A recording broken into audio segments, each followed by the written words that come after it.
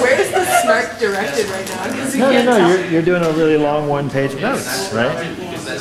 Like, we talked about this earlier. Yeah. Okay. It was me. I know you're all so excited. I am so. So let's just go with it. Here we go. This is it. Time to get real. Tensors. Woo!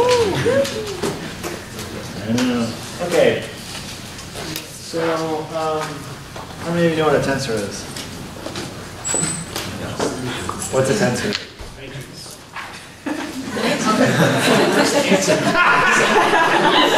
Am I wrong? I would like to know where you got that little nugget of wisdom. Are you going to give it up? Just tell me, because I'm pretty sure I know what the answer is. What's the answer? Where I got it? Yeah. Wikipedia. Oh, okay. You got What it. did you say? Wikipedia is way better. Yeah, that's categorically wrong. I don't believe you got Wikipedia. No, this is honestly, I think about it in terms of like squares and rectangles. That's kind of what I thought. Okay. It's like, Okay, well there's a certain someone on campus who likes to convey the idea that a tensor is just a matrix. And, I'm just not going to talk about that. All about. Okay, now I've done it in previous iterations of this course. I don't think I should do it anymore. Okay, so you're going to leave today knowing what a tensor is, if it kills me. So some words about tensors, and then I'll give you a definition in a few minutes. But tensors in this class, and I should say that what I'm talking about in particular are space-time tensors. The word tensor, like the word vector, can be actually applied in a more abstract context, but since we're doing things in space-time, when I refer to a tensor, I'm talking about a space-time tensor. So they represent physical quantities that are invariant. Okay, so again, if we choose different coordinate systems to describe our space-time, the tensor quantities themselves don't care what we use, but have components with a well-defined transformation model. So the words I'm using here, you'll notice, are pretty much exactly what I wrote for vectors and dual vectors. And there's a deep reason for that. And then they live in flat tangent or cotangent spaces.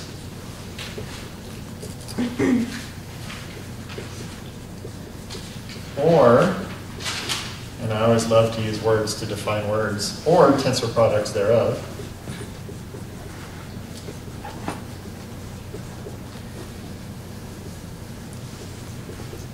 At each point.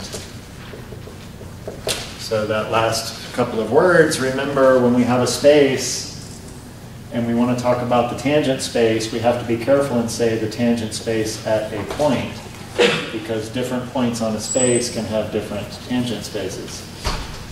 And the tensors and the vectors and the dual vectors, they all live in these tangent or cotangent spaces, which are defined at a point at a time. Okay?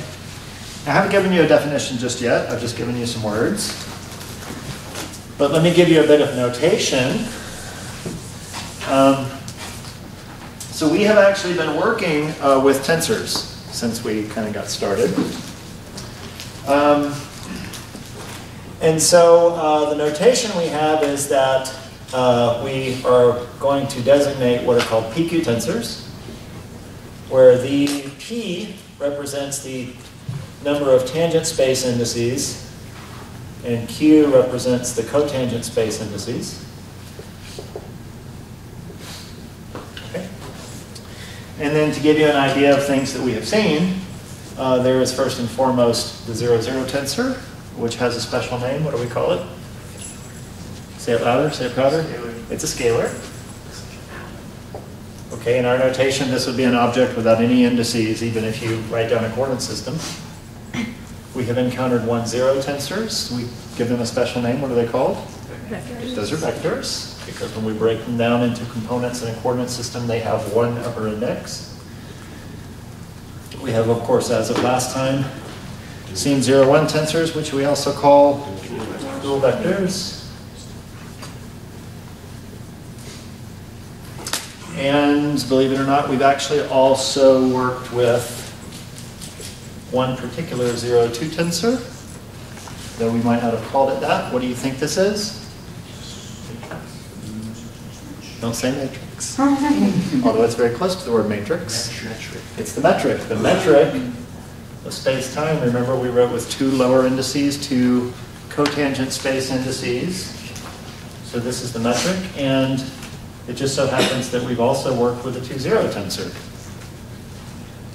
The inverse metric? The inverse metric, exactly. Remember, the inverse metric has two upper indices.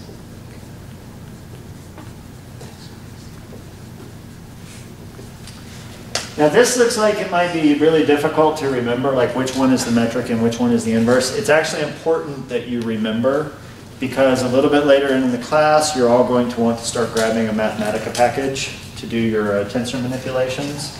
And in the Mathematica package, you have to define the components of your metric tensor. And you have to realize when you're transcribing from equations on your sheet to Mathematica language that you're giving the components of this, not this. Okay? It gets especially confusing because in special relativity, where the components of this are given by this, these just so happen to be the same as the components of that. Okay? But that's only true in special relativity in Cartesian coordinates. If I pick another coordinate system or if I look at a more complicated space, these two are going to have different components. So you really have to be careful which one you're dealing with. So the metric is the one we call the thing with two lower ones. Okay? And then, of course, there's no reason why we couldn't just, do more complicated things. So 3-4 would look something like this.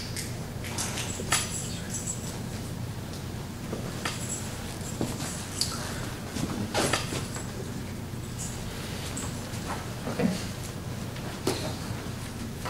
And the thing that you should keep in mind is that at the end of the day, the actual quantity in its complete expression would look something like this.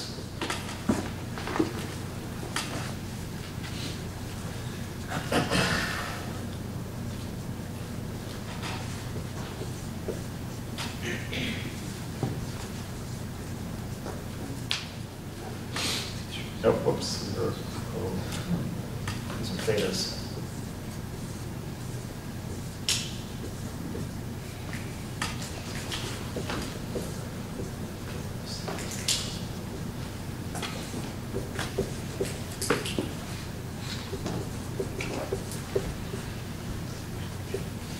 That's the actual mathematical expression you're working with. These are dual basis vectors. These are basis vectors. And this is what I mean by a tensor product of them. And you now see why we, in going forward, are more than happy to dispense with writing down the bases explicitly. Because you don't want to write these things all the time. You just want to get by with this. And it turns out that in all of our manipulations, as long as we're sure we're dealing with honest tensors, this part of the story always takes care of itself. So we can really just work with these expressions, the components, and not worry about the basis. Okay? But that's the actual big, nasty, ugly thing that is invariant. Okay. So now, are there any questions? Because I'm about to give you the definition of a tensor. Okay. There are two definitions of a tensor out there. One is incredibly practical, and one is formal. Which one would you like first, the practical one or the formal one? Formal. Raise your hand if you want the practical one. Raise your hand if you want the formal one. Wow, you guys are like almost evenly split. Okay, so, but just for fun, because last time I taught this class, I gave the practical and then the formal. I think I'm going to go backwards and give the formal and then the practical. I think that's actually how it played out with you raising your hands. So, what is a tensor? Tensors. So the formal definition is that tensors are multi-linear maps from the space of vectors and dual vectors into the reals.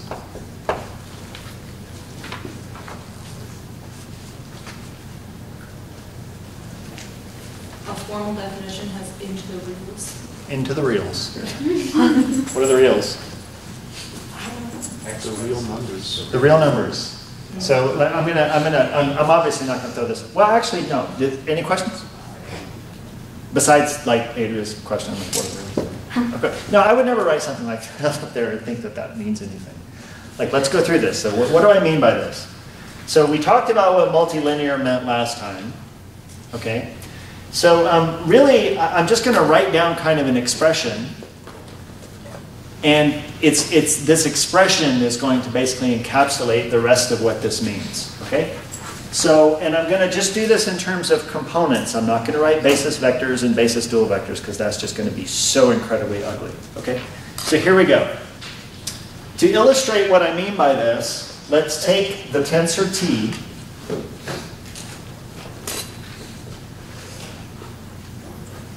Okay?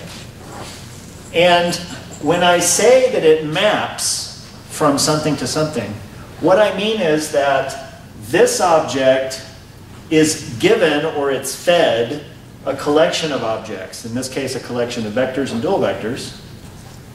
And what this does is it takes that collection of things and produces a number. Okay? So how do we give this thing a collection of vectors and dual vectors? Well, it's actually as simple as you could guess. We write them down. Okay? So I'm going to write down a collection of vectors.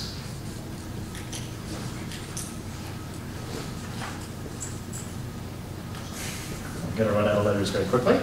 And I'm going to write down a collection of dual vectors.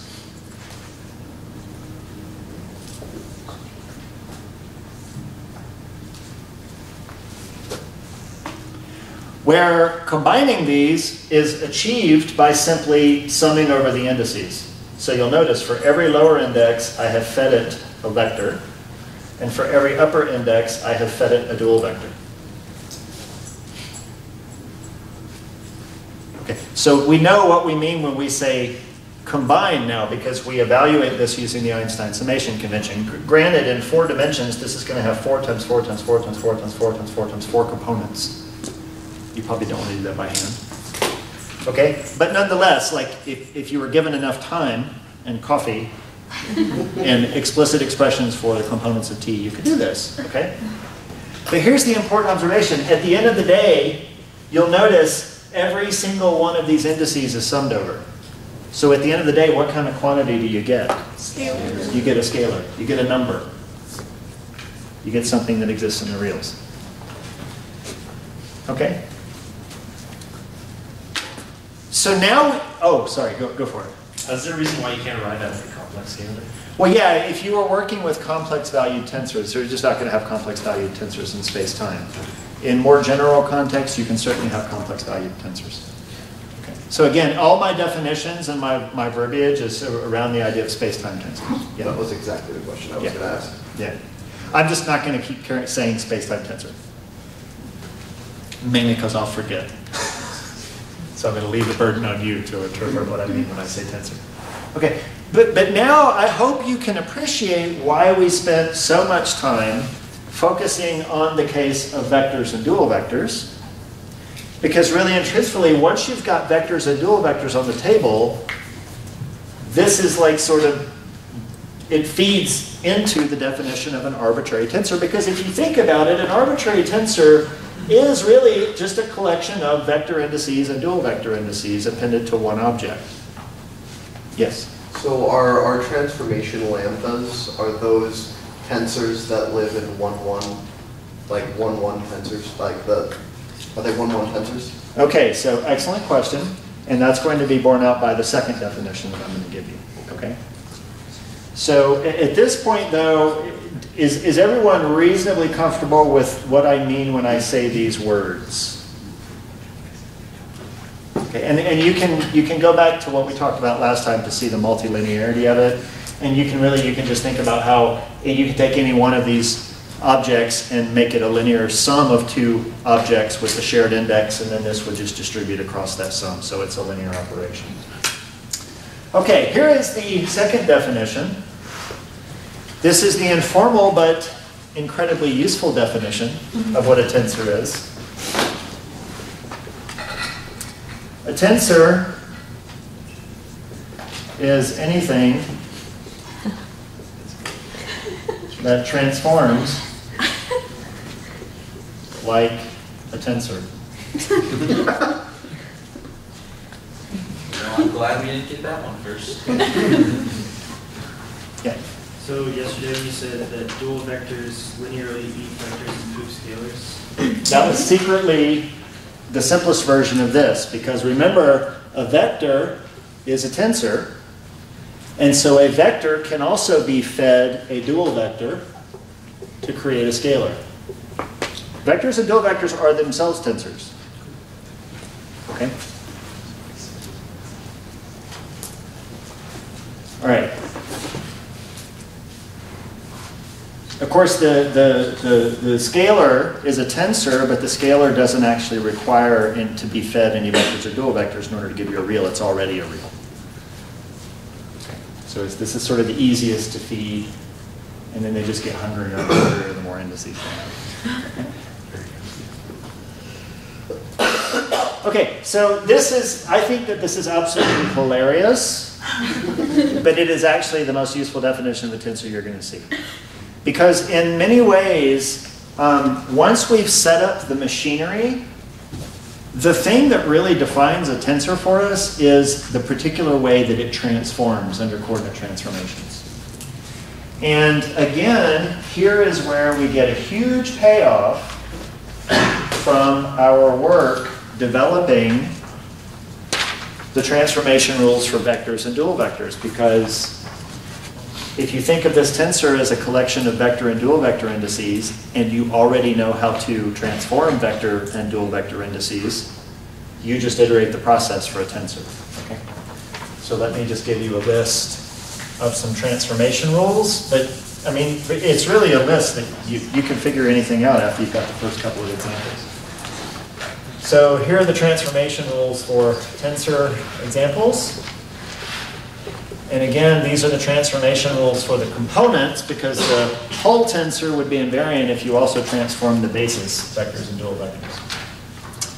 So we know that a scalar, when you do a coordinate transformation, the representation of the scalar doesn't change. It's the same number no matter what coordinate system that you use.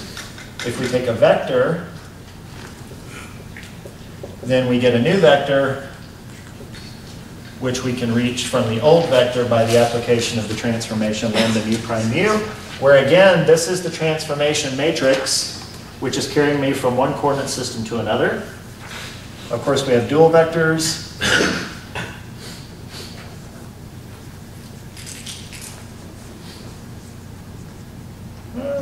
Yes. Okay. And then you can just ask, and this is where it gets non-trivial, what about something like T mu nu? Well, here's the good news. Each index gets transformed, okay? And each index gets transformed like a vector index gets transformed. So I write down a lambda mu prime mu and a lambda nu prime nu, and then I contract out with T mu nu.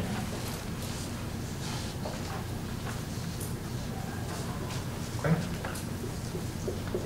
I can obviously iterate this process like to infinity, but I'm just going to give you a couple of important examples. If we have a mixed tensor, that's a tensor with an upper and a lower index. Then when we do the coordinate transformation, we just remember that the mu transforms like a vector index, but the nu transforms like a dual vector index.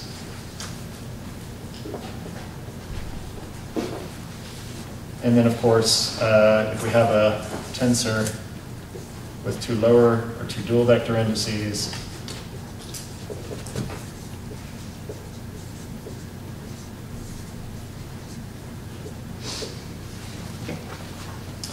In all of these,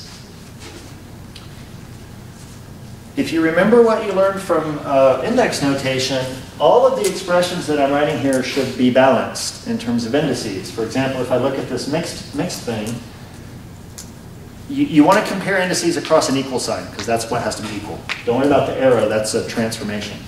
So if I look at the left-hand side, there's an upper mu prime and a lower mu prime. If I look at the right-hand side, there's a mu here, but that's a mu there, and those get summed and they disappear. Likewise, there's a nu there and a nu there, but those are summed and they disappear. So what you're left with is a lower mu prime and an upper mu prime. Okay? Yes? So what does it transform like a tensor? Something that's not a tensor. Other questions?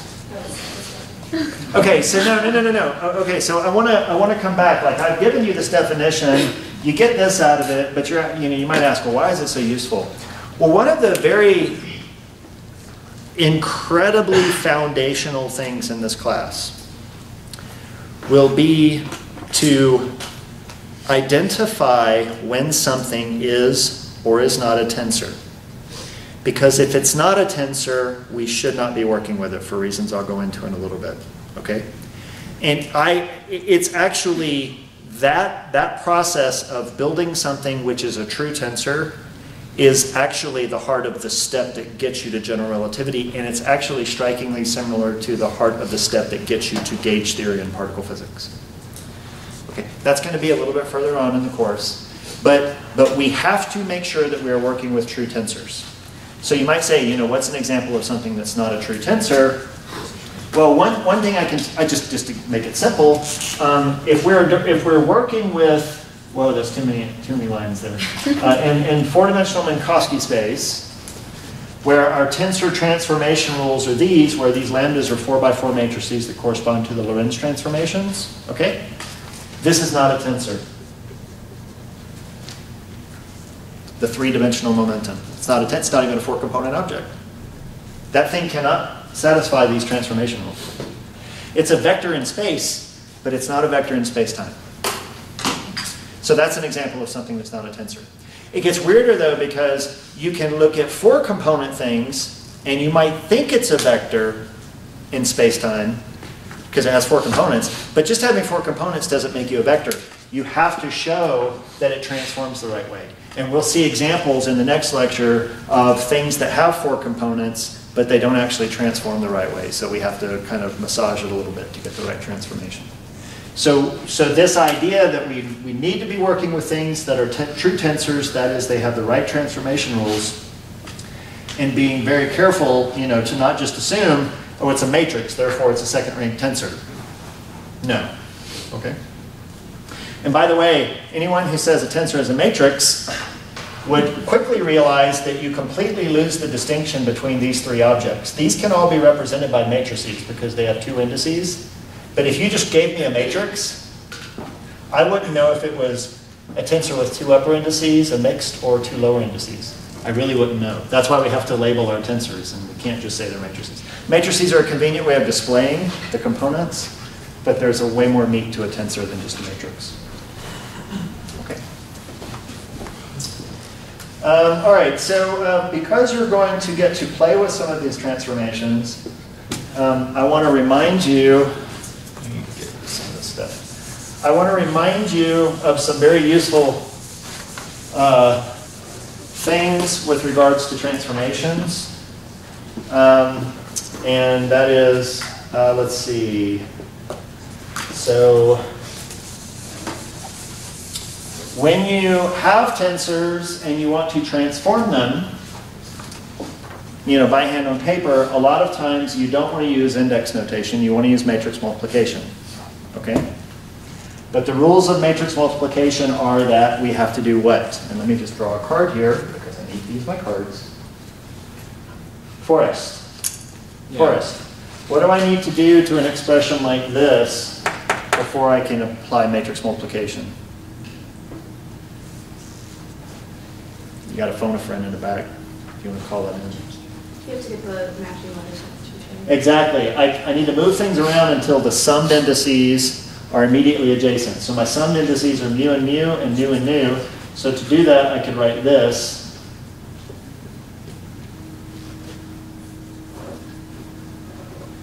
Okay, but that's not going to be great because I need to get this flipped around. And so I can write this as that. Okay? And then what we can say is the following. So we start with this transformation. I'm just going to call that a matrix lambda. So this is the transformation that you would actually use to transform the coordinates themselves. So this is kind of like the basic transformation. So we're going to call that the matrix lambda. And then as we discussed last time, that would be what? That would be lambda transpose. And so we immediately recognize that this would be lambda t lambda transpose. Okay?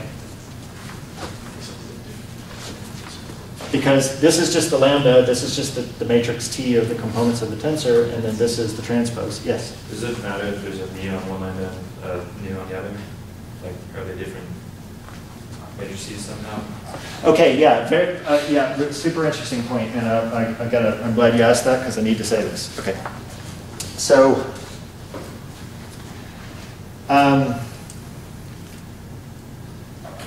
when we do a transformation of coordinates, we only do one transformation of coordinates. Like we're going to rotate by 90 degrees, or we're going to boost by, you know, a velocity v in the x direction.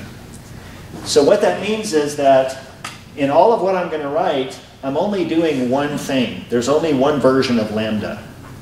So the lambda that I'm putting here and the lambda that I'm putting here are the same lambda. Of course, here I have to transpose it. So the question is does it mean something that this one has mu and mu prime and this one has nu and nu prime? It does, because it tells you which of the indices of these things are attached to. But this transformation has a set of elements that's going to be, actually I should point to these two because this is a transpose. This set of elements is identical to this set. You're only doing one transformation, but you just have to use multiple copies of it to transform something that has many indices. Okay? You would never do like a rotation by 90 degrees here and a boost here. That wouldn't make sense. You're transforming the whole tensor in one way. You just have to do it an index at a time. Okay?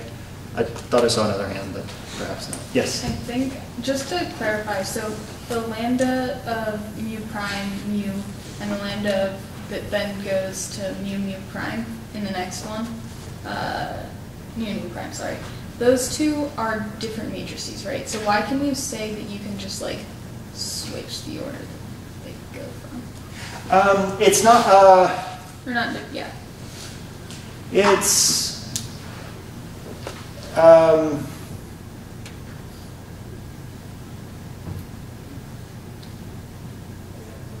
so yeah, I see what you're saying. So if you evaluated this with index notation, okay?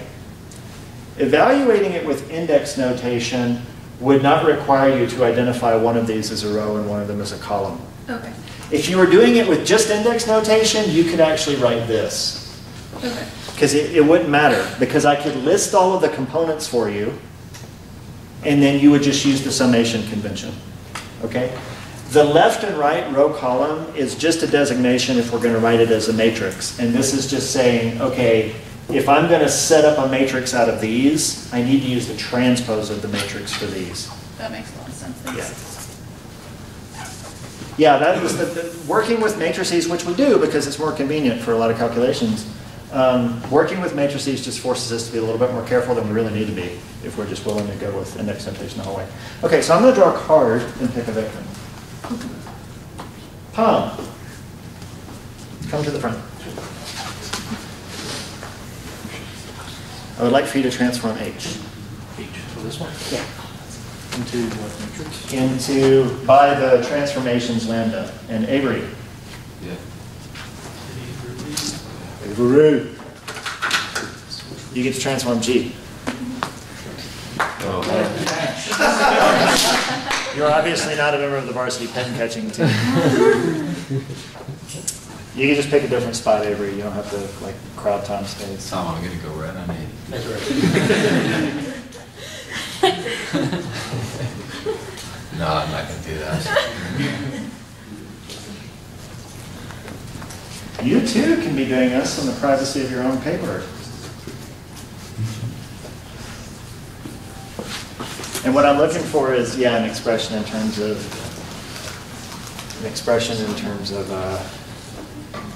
so notice the 2 lower names. What do you want to end up with?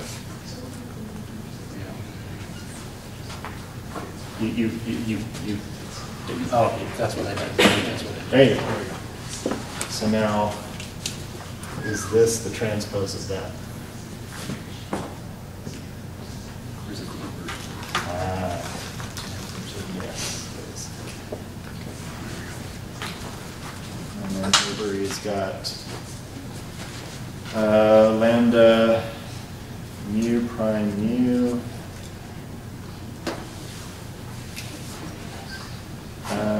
Now, if this is the transformation lambda, Avery, what are you working with? I'm doing the inverse. Okay. So this is the inverse of, and then I train. Yep. And then then the that's lambda also on the the right transpose. is the inverse. Good. So, yes. Okay. Do you need the inverse for each? Aren't they already adjacent to each other? Sorry, say it again. Do you need the inverse for each? Are they not already adjacent to each other permanently? So, yeah, so here, the indices are already adjacent to each other, but the prime is down. The prime, if the prime is up, it's the transformation. If the prime is down, it's the inverse transformation. Okay. Okay? All right, so these are the 2 non-trivial examples. That's why I got the suckers to come up and do it, because I'd have probably screwed it up. So, the first thing we do is we move things around to get indices next to each other. So here Tom moved this so that the nu and the nu are next to each other. We've already got the mu and the mu next to each other. But then the thing you have to be careful of is, well, okay, if this is lambda, what is this? The prime is now down, that's lambda inverse. And then Avery got the killer because he got to move something over, and then transpose the first one to get the mu's next to each other.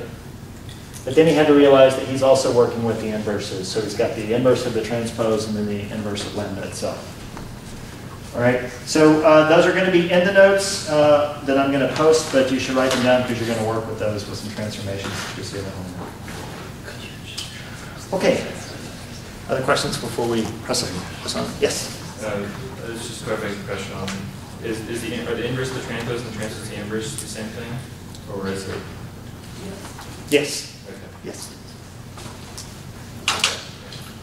Okay, so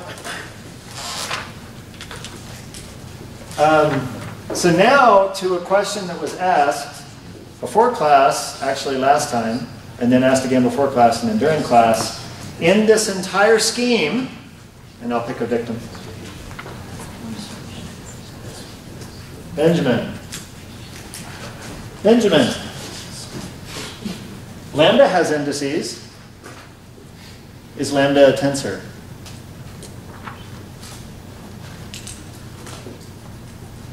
I would say no. What is it? What's the transformation? It's a transformation. Exactly. A tensor is something which has a prescribed transformation rule. That rule uses the lambdas. It's kind of like the dot product. Yeah. Well, no. No, a dot product is not a transformation. A dot product is actually more akin to this, which is all evaluated in one reference frame. So a dot product is a little more akin to like a vector eating a dual vector or vice versa. The lambdas are things which carry you from an unprimed to a primed reference frame. They change indices from prime to unprimed or vice versa. Okay. So this question of, just because we write things with indices some are up and some are down, does that make it a tensor? No. This thing has indices, but it's not a tensor. The good thing is this is the only thing like this we will ever encounter. It's the only thing with primed and unprimed. So we'll always know that they're transformations, and they're not themselves tensors. Okay, so other questions before? Yeah. Why can't you transform a transformation? Couldn't you just throw on a transformation and then you could sum over the indices? So you can transform a transformation.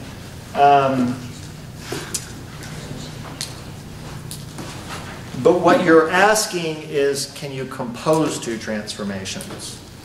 Okay. So think of the transformations as operators and think of the tensors as things that are operated upon. You can always combine two operations into a one composite operation that you act on something with, but you would never take a vector and use the vector to transform something. You could use it to eat something like a dual vector and make a scalar. Okay, but so I agree with you. You can combine transformations, but I wouldn't use the language of can you transform the transformation. Okay, yeah. In the transformation of G, Yes. is that, I don't think the second lambda is inverted. So the second lambda, so the inverse is identifying the fact that the primed index is lower, not upper. Because the original version of lambda that I erased conveniently here, the original version of lambda is this. That's what I'm referring to as the matrix lambda. That's just a convention. I'm just saying, let's take this and call it lambda, and then based on that starting point, what are all the other things? And the thing that we know, that we talked about last time, is if you have this. No. Do you need a prime? Yeah. That's equal to this. So that's why we identify, if we start with a prime up, the prime lower is the inverse. Adrian. Do we ever use a different convention where lambda starting has like prime on the bottom? You can use any convention you want. All you're doing when you do this is you're just picking what matrix you want to write. And in this class, I'm never going to write equations with matrices. I'm always going to do it with indices, so it's always going to be clear. It's just when you actually get into manipulations by hand of actual components, you might want to use matrix manipulation. And so you just pick a starting point, and then it base everything off that. And you can choose anything you want. Okay. Yeah. Do the indices somehow represent like C or CT, X, Y, Z? Yeah, so every index that you see on this entire thing, they take values C, T, X, Y, Z, but we prefer to call that X0, X1, X2, X3, because then summing makes more sense, but yeah. And that's what prevents you from only acting on like one index at a time. Yeah.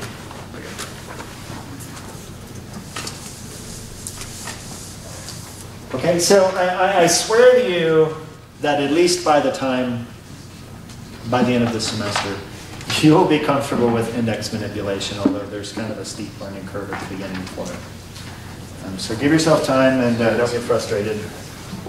You'll eventually get there. Okay, so now that we have some definitions on the table, I want to step back and talk about some special tensors, because not all tensors are alike. So a very special tensor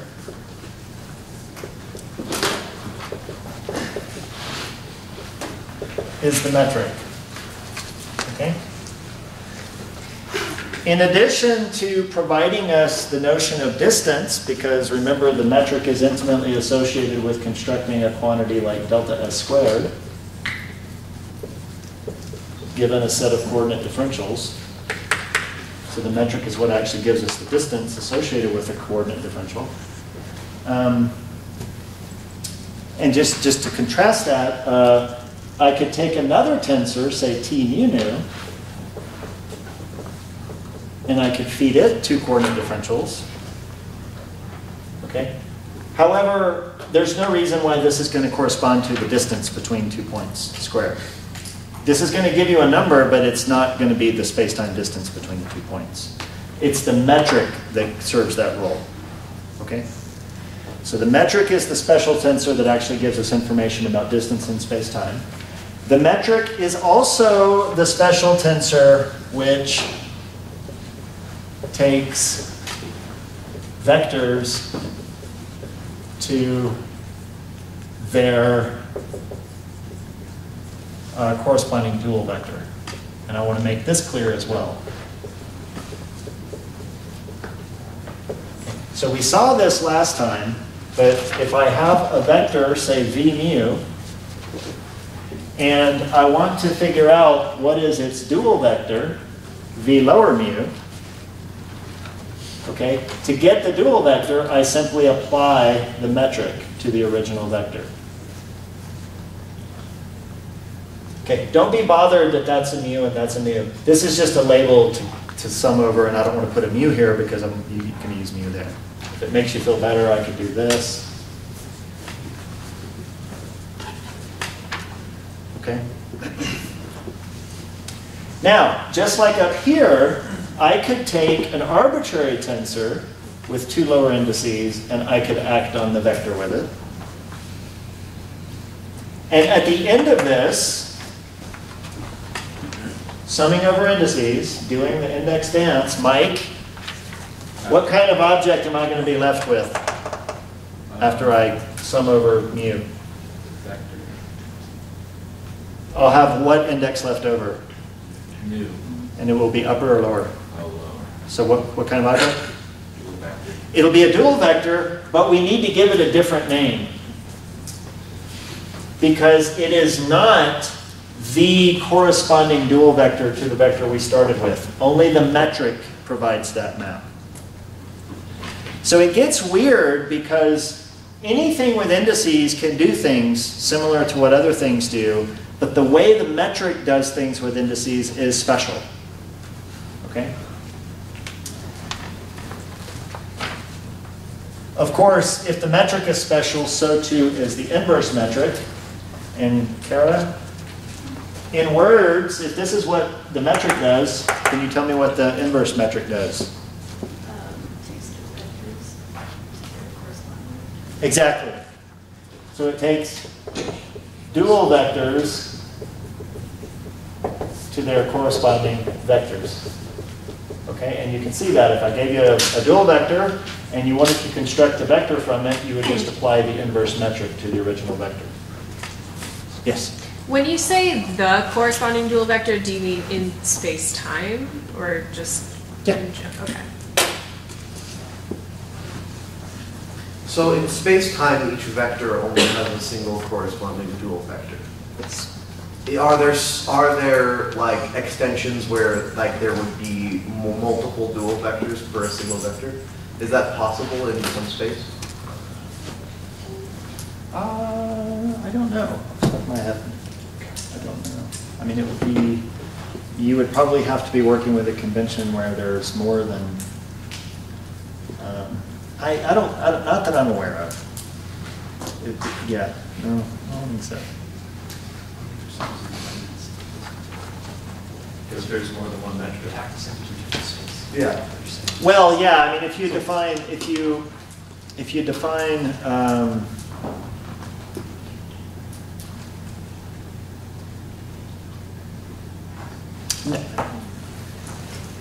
Not in any meaningful sense that I can think of. Okay, so a couple more very interesting things about the metric that makes it special, and I say these things because I don't want you to assume these things are true of other tensors. Okay. A very special thing about the metric, which I've already written down, but I'll write down again, is this.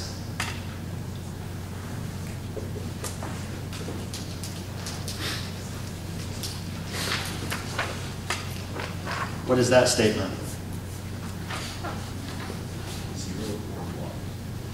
Yeah, well, yeah, this is 0 or 1, depending on whether mu and beta are the same.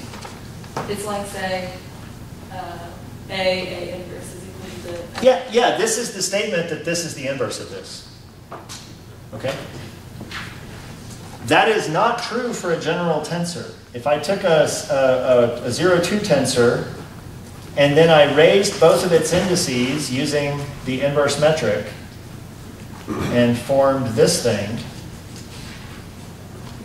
this is not equal to the identity. Okay? It's only for the metric that if you write the metric with two lower indices and then you raise the two indices, that you end up with the inverse. It's not true in general. And by the way, the metric is a tensor, right? So we can do some metric on metric action. Okay? If I want to create the inverse metric from this, I need to raise each of these indices. So I guess what we should secretly say is that this takes vector indices to their dual vector indices. Because you don't actually have to do it to a vector, you can do it to an index of something. So, maybe I need to say this up front. So let's take a tensor like mu, nu, lambda. Okay? Let's pick a victim. Actually, this is not a victim. This is going to be like you want your card picked. Oh, it's Sarah. That's so funny. Sarah, this is going to be everybody's going to be like, damn, I wish I got that one. Pick an index. Lambda. Okay, lambda. Yeah. So I want to lower lambda. Okay. I want to write something with this object, but with the lambda lower. What do I use? The transformation that flips it. I want to take a vector index and turn it into a dual vector index. What do I use? Oh, a tensor. No. Which tensor? If I want to be dealing with the same object, The metric? yes, I want to use the metric. So if I apply beta lambda to this, then I'm going to get w mu nu beta. Okay? If I tried to do this with some other tensor, I would have to give this a new name because it's not the corresponding object. There's some extra information in there that's coming from the T. So when you're moving indices with the metric, that's literally just moving the indices. You can move indices with other tensors, but they give you different objects. Yeah? In that first example, is there a difference, like when you wrote the metric, you did beta lambda, is there a difference between lambda and beta? The good thing about the metric is that it is always symmetric. Okay? So the metric is the one place where you can be loosey-goosey with the order. With other tensors, you have to be careful. Because, for example, there's a tensor that you're all familiar with from electromagnetism, and we're going to talk about it a little later. That guy right there is a second-rank tensor, but it's anti-symmetric. So if I write that versus this, I got to be careful. Okay? And we'll come back to that a little bit later today. Then is it important that you wrote mu v beta instead of beta mu mu on the W? There's no theta up there, that's what's confusing me. Beta, sorry. Oh, beta. Mu nu beta? Instead of beta mu nu. Well, the lambda is off to the far right, and that's the thing I'm bringing down. Okay. Yeah. Okay. Now, I could go further with this, right? I could take w mu nu lambda, and I could lower the lambda, but then alternatively, I could raise the mu. And so this is going to do exactly what it looks like. This inverse metric is going to grab the mu and pull it up to make it into a delta.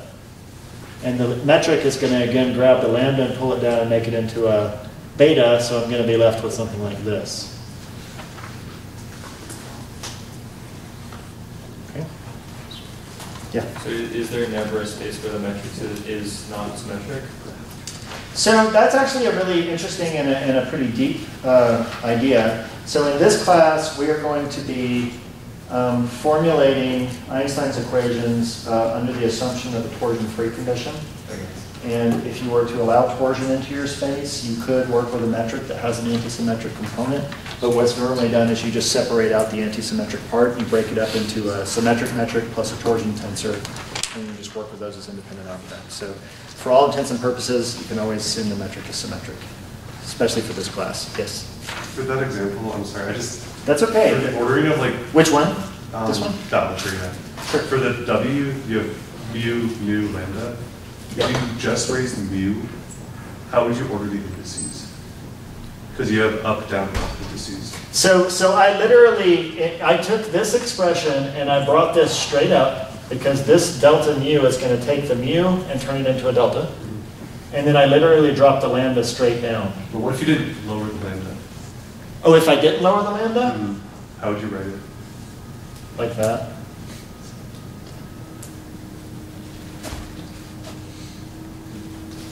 Does that make sense? So it doesn't, the order of up, it doesn't necessarily have to be like up then down, because in that space that's like a three-dimensional object, and you're defining like. Yeah, you generally, for reasons which we'll discuss later, you generally, when you write a tensor, you kind of imagine that there are these bins to the right of the tensor. And in each bin, you can place an index either up or down. But don't just arbitrarily shift things sideways with bins. So, you know, if I could put an index here, and an index here, and an index here, and an index here, and an index here. Okay? When I raise or lower these indices, keep them in their bin. Just bring them up or down. Okay? Yeah? So would it be the same for the mu, even though it's in the middle? Since it wouldn't be, like what if you wanted to raise the mu? So if I applied a gamma nu to this, I would end up with that. Okay. Yeah. Is there, so transpose flips the order of the, like. Well, transpose at this point is something that's only meaningful for second-order tensors. Is there something that lets you shift the order of the indices? Generally, no. Okay. I mean, you might have, you can talk about what are called index symmetries or index manipulations, and we're going to have a lecture where we talk about that. But so we're going to work with this tensor that looks like this a lot. Okay, that's the Riemann curvature tensor. And then there's going to be discussions about, well, what happens if you take these two and interchange them? Is it symmetric? Is it anti-symmetric? What happens if you take these two and interchange them? Is it symmetric or anti-symmetric? And we're going to explore those index symmetries of that tensor. So I'm going to stop looking at you guys because you keep asking me questions. I'm never going to finish. No, these are good questions, and I understand that this is these index gymnastics are not completely true. Okay, so now that I've said all that, you can obviously, if you want to take the metric and turn it into its inverse, you can just do some eta on eta action. So you can use the inverse metric to raise mu, and then use the inverse metric to raise mu. And at the end of that, well, holy Hannah, you just end up with the inverse metric. Okay? Yeah, I know. It's not the most interesting manipulation. Okay, interesting one. This is truly going to be a victim. Yeah. Does that imply that the delta is some like that delta? I mean, because it means you're changing one of the matrix.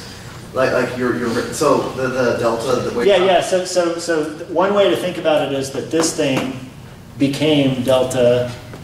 Delta,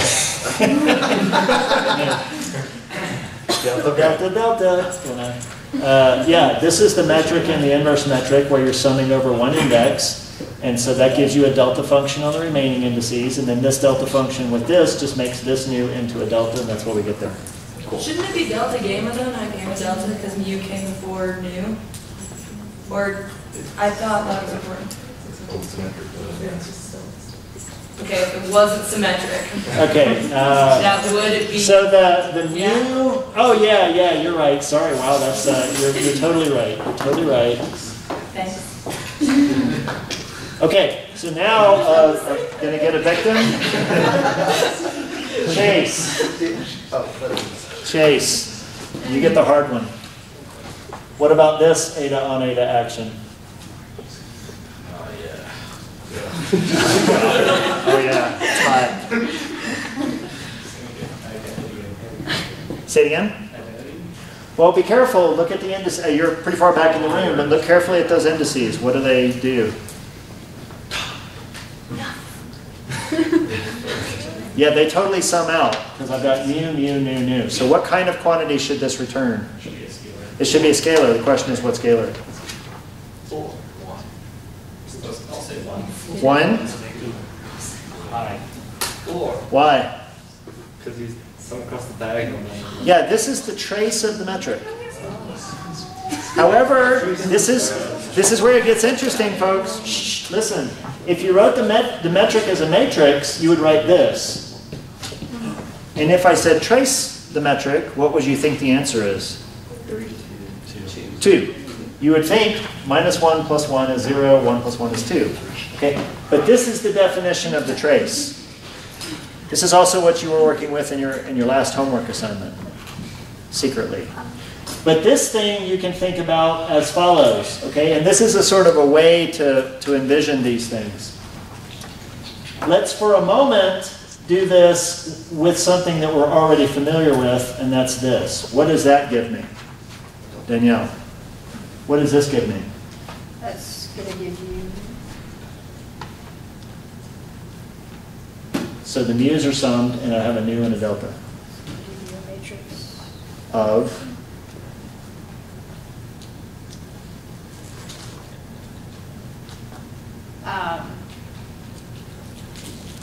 It's going to give you a delta. Yeah, a delta function on nu and delta. Okay. Now to figure out what this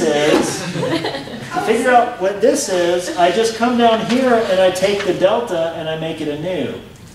But that makes this a nu. But remember, I sum over repeated indices. So this is literally this matrix summed down the diagonal, which is of course 4. Okay?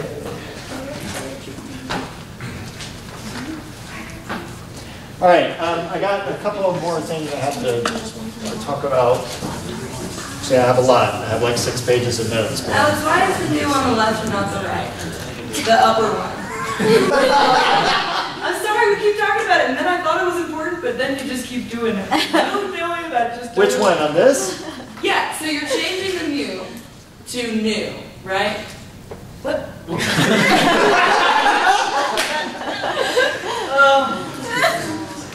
No, so you started with mu new, right? And then you said, don't switch bins, only go up and down, but now you're going to switch your bins on me, and I'm just getting confused. Okay, so this is delta, nu, delta. You okay with that? Yes. Now I make the delta into a nu. Well, yeah, but that's after you just switched it. There are times to worry and there are times not to worry. So much about switching. I feel stressed. Doesn't the order not matter on the metric? Yeah, it's On the metric. The order doesn't matter on delta either. Yeah, but in general it matters. So why not stay consistently good? Okay, then I'll try to stay consistently good with you, for you. Okay, so there's one very, very important thing we need to consider in terms of all this tensor bullcrap, and that is, remember we said that the coordinates themselves transform a certain way, and it turns out that the coordinates themselves transform like a tensor. What kind of tensor do you think that they transform like? scalar. Well, I mean, I'll give you a hint. That's the coordinates, and it has one upper index. Yeah, these transform like a vector. So is that not a vector? This is not technically a vector, okay, because a vector has to have some kind of magnitude associated with it. This is a set of labels of a point. You are taught in calculus about this very evil thing called a position vector, which extends from the origin to the point of interest. That is not a vector, okay? The position vector fundamentally depends on the coordinate system you pick, right? The length of it does. That's not a vector, according to our definition. So this is not a vector itself, but that's a vector, okay? However, you know, if I ask how do the coordinates transform, they transform like a vector. So an important question is, what about the derivative with respect to the coordinates? What about coordinate derivatives? What do they transform like? Okay. And the good news is here we can play a very familiar story. if I take the derivative with respect to x mu of the coordinates x nu, okay, this is simply a delta function on mu and nu.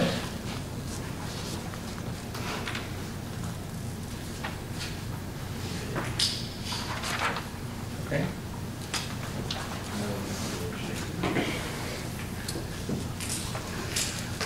Now, this guy is an invariant, and we know how this transforms. So we can figure out how that I told you you're going to get a lot of mileage out of this. We know how this transforms. How do you think that the derivative has to transform? As a dual vector. A dual vector transforms in the inverse way that a vector transforms. Okay.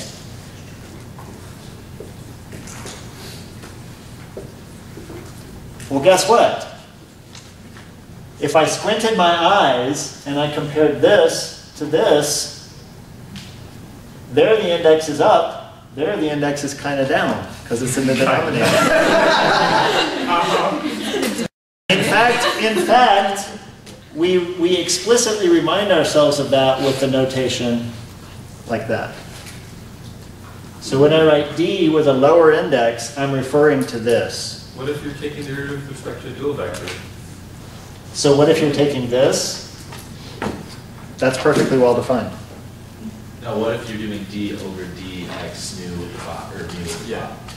Oh, okay, so that's a funny thing. That's a good question. It's a funny object. Like, so the question is, what is this?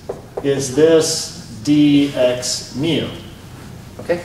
So here's the bottom line. We don't ever refer to dual coordinates, which is what this object would be. Okay. We don't have any need to introduce things called dual coordinates. So if you ever encounter that object, which you will, you just understand that object to be this. So take the normal derivative, raise it, and then that's your derivative with an upper index. Okay? So important lesson, the derivative transforms like a dual vector transforms. Okay? Now I'm not saying the derivative is a dual vector. Okay? It transforms like a dual vector. It's the same way as saying the coordinates aren't vectors, they transform like vectors. Okay? Now what I mean by that is I can take the derivative and act on something like a scalar, and then that thing transforms. That thing is a dual vector. And it also transforms like a dual vector. Okay? Yes? So if for velocity is kind of like the derivative. I don't want to go to for velocity yet. That's next time. We're going to talk all about it. So I don't want to go there. I want to end with, yeah, I got a couple of important things to hit before we bug out of here. Okay, so,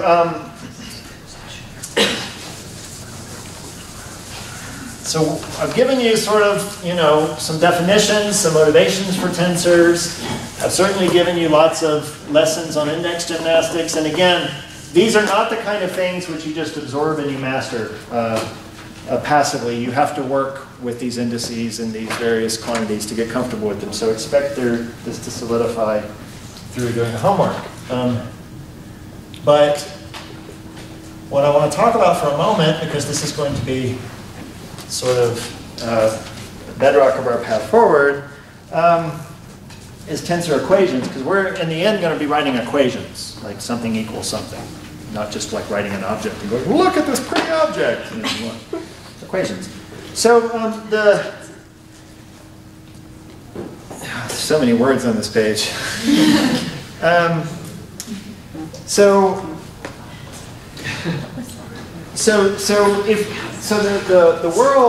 world has no predetermined coordinate system, right? We don't walk out in the street and like, oh, look at that big x and y axis. Everything should be in terms of that x and y axis.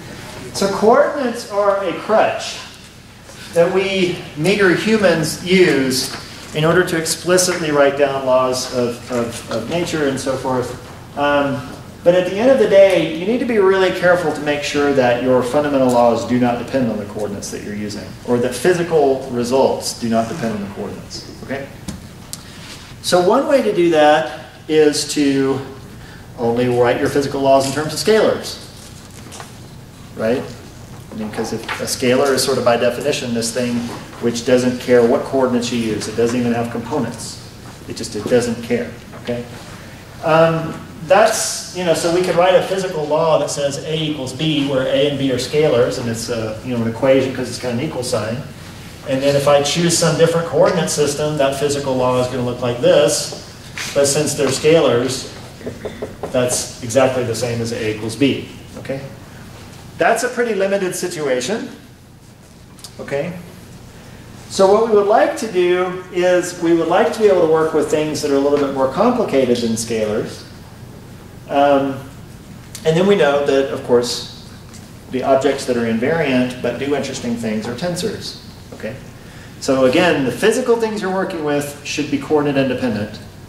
But we would like for them to perhaps have interesting behavior when we do provide coordinates, and that is exactly the sort of motivation I gave for vectors, dual vectors, and tensors. They're physically coordinate independent if you take all of the bits together, but then they have components which do transform if you write them in that way, okay? So where it gets confusing is the following. I could write a tensor equation, say like T is W plus A, and I could secretly come in here and say, yeah, man, T is like, if I expand it in its components, I don't want to repeat things, mu, or W, lambda, mu, happy face, okay? And then we do this big, nasty string of basis vectors and dual vectors. Then I could write the left-hand side, and then I could similarly do the same things with W and A. They would actually have to have the same index structure, because when you add tensors, they have to have the same index structure. And this would just end up being this ginormous equation that would probably lap the board a couple of times. And then if we transformed a coordinate system, we would find magically that at the end of it all, the expression would look exactly the same. No one wants to do that. It sucks, okay? What we want to do is write equations like this.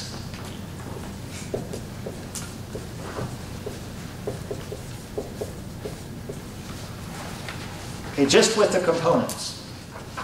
But here's where it gets tricky, because if we just work with the components, then this equation is not invariant. Like, it transforms. Because the components of tensors transform when we do transformations. Okay? So, but here is the fundamental observation, which will pay off big time later on when we're trying to identify tensors. When we work with tensor equations, in particular with components, we are fine as long as the left-hand side transforms exactly the same as the right-hand side. Okay? Which, by the indices that you see, you would say, well, duh, of course they transform the same way, right? But remember, whenever we work with a quantity, we have to actually verify that this actually transforms the way you expect it to based on its indices, because that's not always guaranteed. Like, I could throw you a collection of objects and say, oh, tensor, and you check it out, and you're like, nope, it's not tensor. So as long as we verify that all of these things transform in the right way, then just because you look at each side and the indices line up, you know that the transformation of the left is going to be the same as the transformation of the right. And what's important is if you go back and put in all the basis vectors and basis dual vectors to complete the story, the whole equation will be invariant. It's just crucial that you get the index structures on each side to line up, and to make sure that every quantity you're working with is genuinely a tensor. Okay? Now, just to give you an idea of why that gets crucial and a big step a little later in the semester, at the moment, we are going to say that something like this is a tensor. Okay? The derivative of a one form is, a dual vector is a tensor. Okay? However, at a certain point in the course, we're going to decide that that's not a tensor, and we're going to have to fix it. Okay? And it's in the fixing of this thing, it's identifying the problem and then fixing it, that will actually get the machinery of general relativity under our belt. All right, so I'm just going to finish with a really nice illustration of the power of tensors.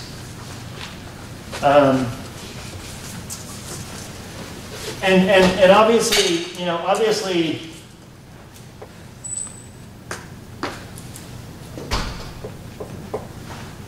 I don't want to do that, beta. Okay. That's a valid tensor equation if everything I'm working with are tensors, right? Because if I look at the second term, lambda gets summed over, so it disappears, and then I'm left with mu nu beta, which is exactly what I have here and here. Okay? So you can have extra indices in there as long as they are summed over, because they're effectively non-existent. And you can look at the transformation of all of these terms, and what's nice is when you do the transformation of these terms, the transformation of this is canceled by the transformation of that, because vector and dual vectors transform in opposite manners. Okay, so I'm just going to finish up with an example of tensor equations, which you may or may not have seen. So let's start with some hopefully relatively familiar expressions written in maybe a slightly different notation than you're used to. Of course, what am I writing? Yes.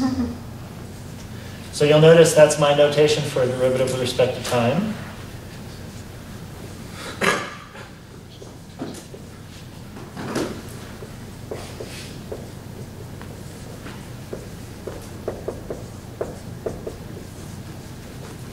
Okay.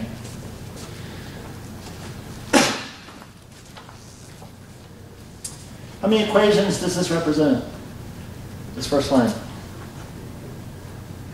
How many scalar, or not scalar, how many individual component equations does it represent? That's what I should say. 3, yeah, it's a vector equation in 3 spatial dimensions. So this is secretly 3 equations. What about this? It's 1, right? It's a dot product on the left-hand side. So this just gives me a number, this gives me a number, so that's 1. What about this guy? 3 and 1. Okay. So a total of 8 equations. Okay. Now, Maxwell's equations are obviously they're invariant under rotations. What's not obvious in the way that this is written is that they are invariant under boosts. In fact, it's very, very hard to see that they're invariant under boosts written in this way. This is a very non-covariant way. You're breaking up space and time in a way that you really shouldn't. Notice there's time derivatives. Bad for business if you want to make things nice and relativistic. So what I want to do is I want to write Maxwell's equations in a relativistic form, but I want to utilize tensors. And what we discover is that 2 things happen. The equations get simpler, and the symmetries become much more obvious. So you get 2 payoffs.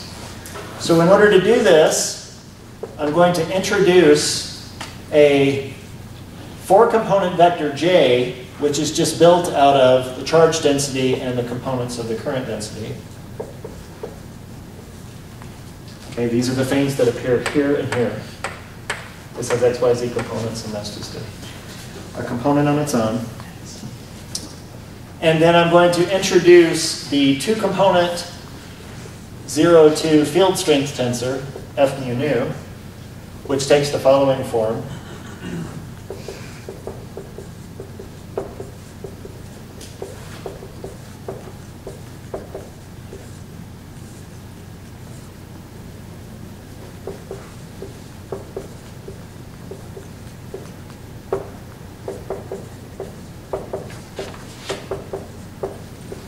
So you'll notice that that thing represented as a matrix is just a collection of the components of the electric and magnetic field vectors. Okay. And you'll notice, among other things, that it is anti-symmetric. If you flip it along the diagonal, you get minus what you started with.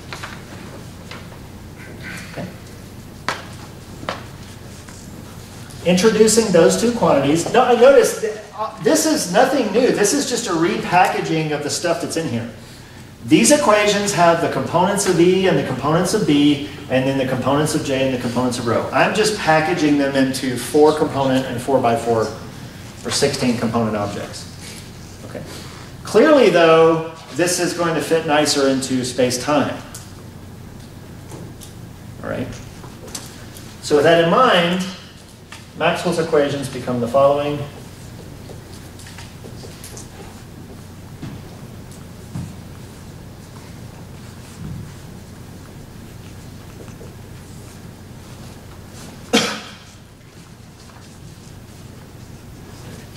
Okay. So let's just do a little bit of counting. Notice in this first equation, the mu is summed, so the mu disappears. So the left-hand side just has a nu, and the right-hand side has a nu. So how many component equations does this represent? 4, because nu takes 4 values. And this is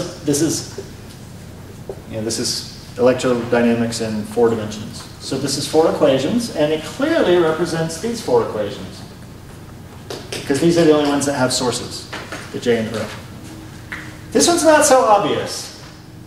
Okay, so what the brackets mean is that you completely anti-symmetrize over the exchange of indices. Right?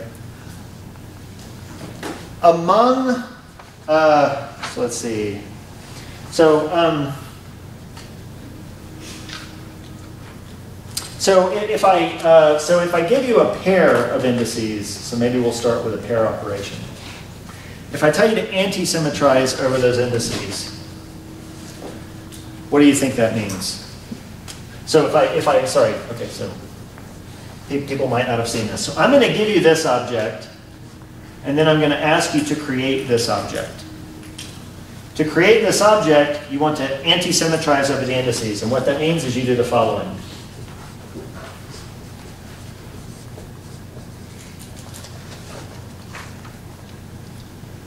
Okay.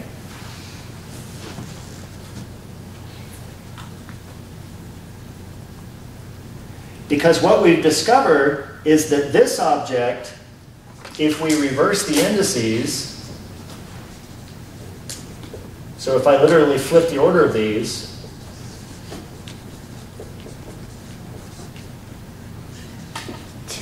is minus the object I started with. So if I flip the order of these, I flip the order everywhere in here, but then this term is minus this term, and this term is minus this term, so I'm really just minus the whole thing. So that's why I'm saying I've anti-symmetrized over the indices, because in this object, if I switch these, I get the object back with a minus sign. Of course, you can symmetrize over the indices, and you would write that like this. And then you would do the same thing but with a plus sign.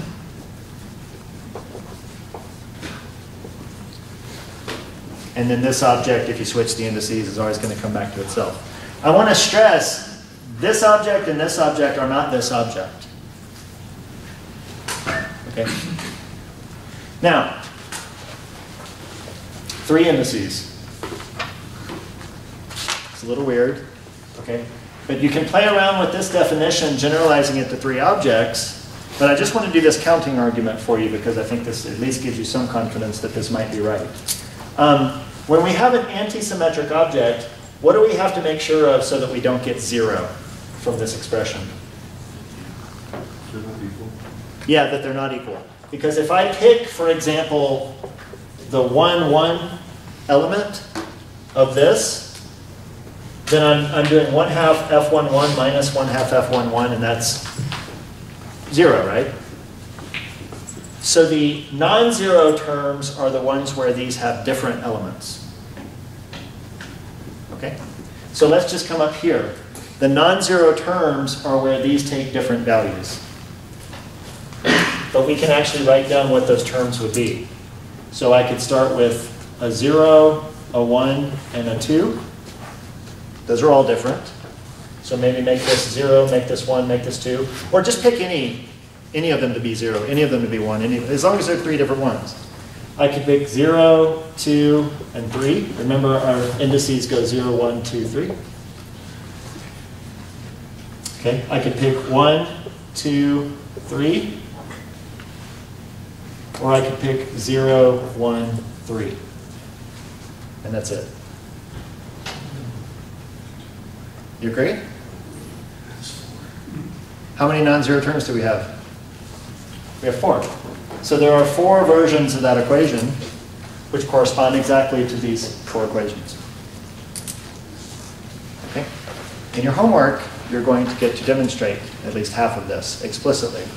So in your homework, I'm going to ask you to take probably this one, maybe this one if I'm feeling mean, but take this one, take this definition and this definition, and show that this gives you exactly this set of equations. Okay? Which we know it must. All right, we'll finish up there and see you on Tuesday. And for those of you who don't remember, Monday nights in the lounge over there is basically homework help session. So 7:30 we'll be in there. Turn it up. Way coming at me.